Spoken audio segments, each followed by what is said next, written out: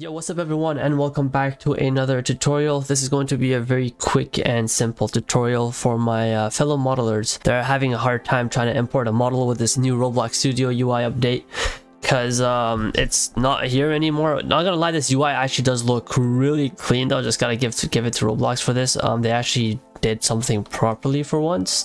This actually looks really good. Everything looks really organized. I like the look on this. It's not like normal solid flat colors. So yeah, you would expect it to be some over here like how we had it before, but they've actually upgraded it and they're trying to use the more modern method, which would go up to file and you hit import 3D over here. So this is the new import 3D import or whatever it was called.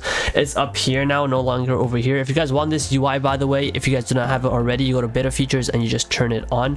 I don't know which one it is, but it's one of these. They also did add this new beta feature, import queue, where you can like queue up multiple files to import at the same time, which is pretty dope as well for like larger projects.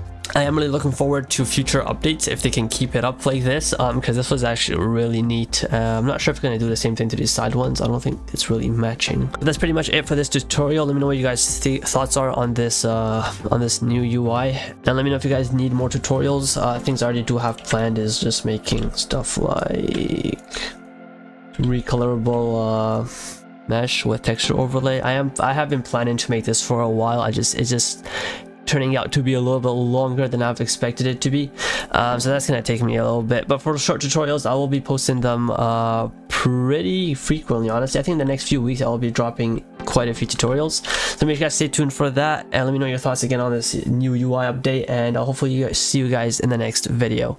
Goodbye.